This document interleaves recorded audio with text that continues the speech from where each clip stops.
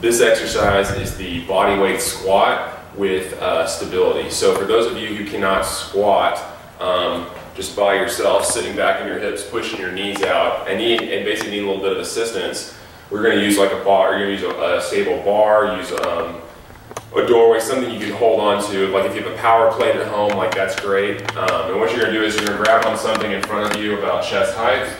And what you're going to do is you're going to first keep your torso straight and then push your hips back and then drive your knees out and then stand back up. So again, it's hips back and then knees out and stand back up. So how you do it is you really don't want to have, in this position, having your knees go all the way over your toes. Of course, a lot of people squat just like this, and that's a great stretch to your calf, but doesn't really turn on your butt as much, and also can irritate the kneecap as well. So for those of you who have knee issues, really focus on sitting back in the hips, driving the knees out, and then coming up from the hips, pushing through your heels. So do that for your desired number of reps. This is the body weight squat with added stability.